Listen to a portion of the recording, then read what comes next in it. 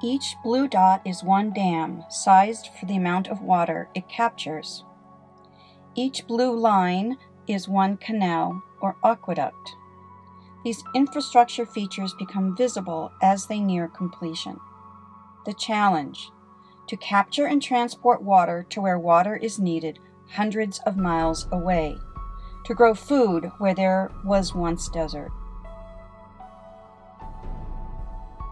Notice the sudden growth spurt in construction during the 1930s Great Depression, and again during the 1950s through 1970s. The longest aqueducts that run from mountainous areas to the cities mostly delivered drinking water. The shorter aqueducts in the Central Valley mostly bring water to farms.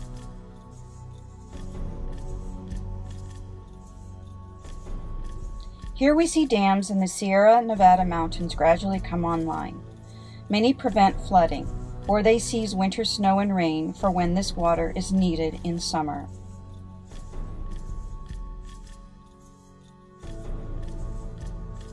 Since the 1970s, construction slows down, but population continues growing.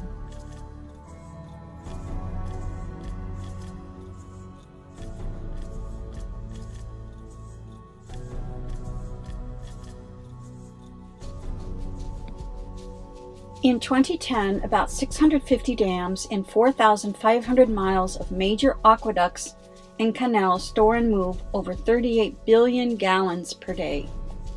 This is the most complex and expensive system ever built to conquer water.